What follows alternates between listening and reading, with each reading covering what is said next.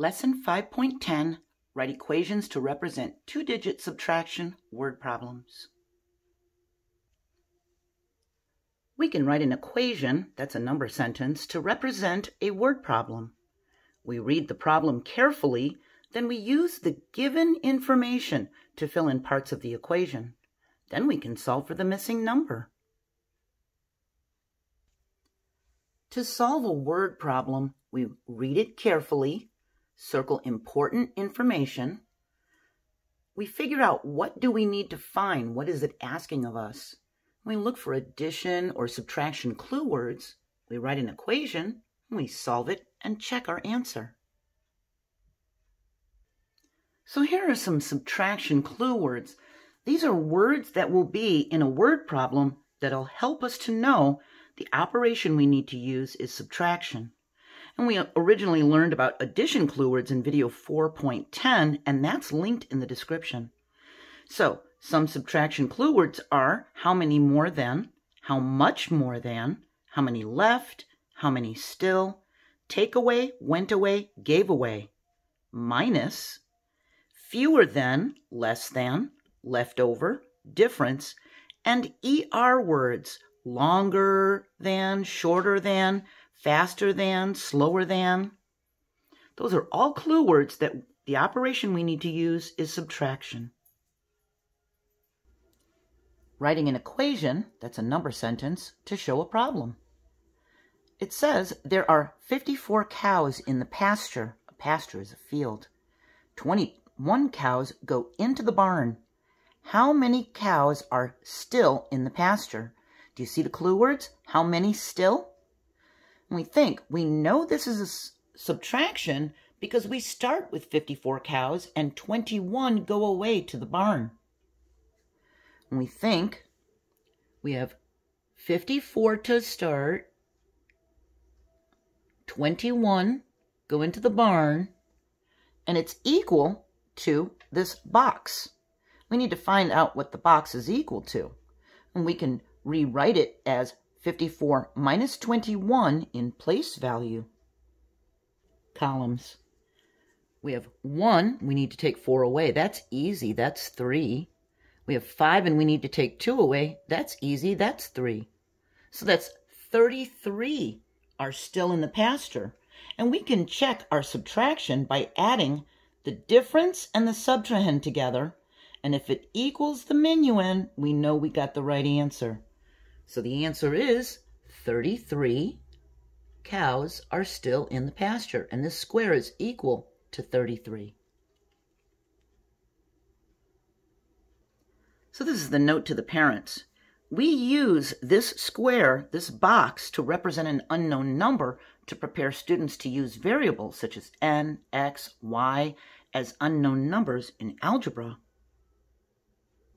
I know in 3rd grade math we use n to represent an unknown amount. It's telling us to write a number sentence for the problem and use a box for the missing number, then solve. It says, there were 35 bees in the hive, 17 bees flew away. How many bees are in the hive now?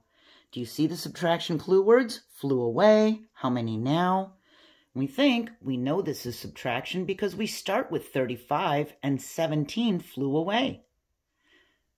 We have 35, 17 flew away. We need to find the difference. And we think we can rewrite it so it's stacked in place value columns. We can do 5, take away 7. We can't. 5 isn't big enough. It's not great enough. So we regroup from the tens place. This 3 becomes a 2 tens, and the 5 ones becomes 15 ones. 15 minus 7 is 8. 2 tens minus 1 10 is 1 10. That means it's 18. We can check our math. We can add the difference and the subtrahend together, and if they equal 35, we know we did it correctly if it equals the minuend. That means there are 18 bees in the hive now. 35 minus 17 is equal to this box. This box represents 18 bees. Bob read 47 pages in his book. Dave read 34 pages in his book. How many more pages did Bob read than Dave? See the subtraction clue words? How many more? We know this is subtraction because we are comparing two amounts. The number of pages Bob read to the number of pages Dave read. We need to find the difference between the two amounts. We have 47 minus 34 is going to equal this box. And the box is going to represent how many more pages that Bob read. We can stack it, rewrite it as 47 minus 34. We start with the ones place. 7 minus 4 is 3. 4 tens minus 3 tens is 1 10. That's 13. And we can double check our work by adding the difference and the subtrahend together, and if it equals the minuend, we know we did it correctly. That means he read 13 more pages. The box represents 13 more pages. Alicia bought a box of muffins. She took 26 muffins out of the box. There were 16 muffins still in the box. How many muffins were in the box to start?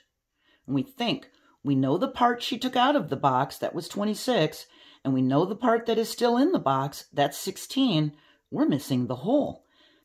That means we have this blue box representing the whole, minus the 26 muffins is equal to the 16 that are still in the box. We can use a related addition sentence to solve. We have some number minus 26 is equal to 16. If we add the difference and the subtrahend, that'll give us the minuend. We have 26 plus 16. 6 plus 6 is 12. We regroup a 10 and put the 2 in the ones place. We have 2, 3, 4. That's 42. We can double check it. We can do 42 minus 16.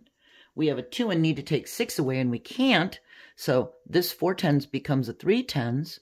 This 2 ones becomes 12 ones. 12 minus 6 is 6. 3 tens minus 1 10 is 2 tens.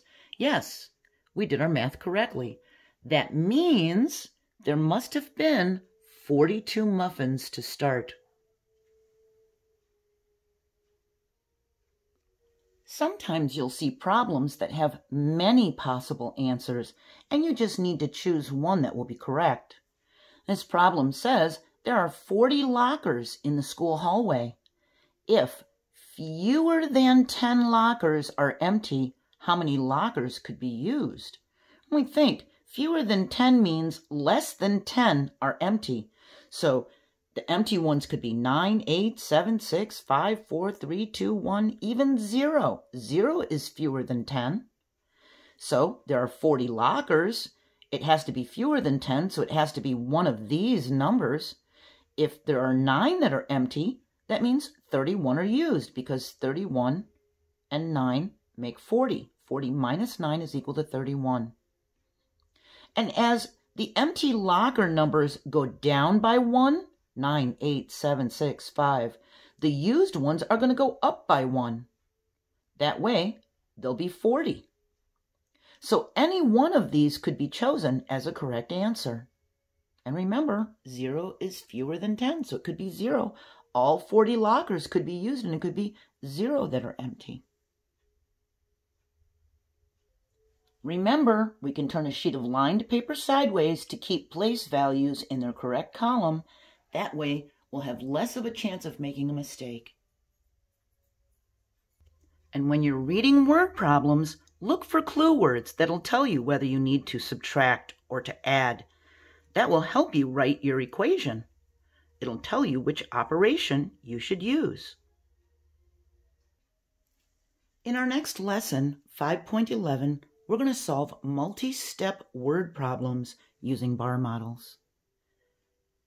Keep trying the best you can, keep staying strong, and I hope I'll see you next time. Bye.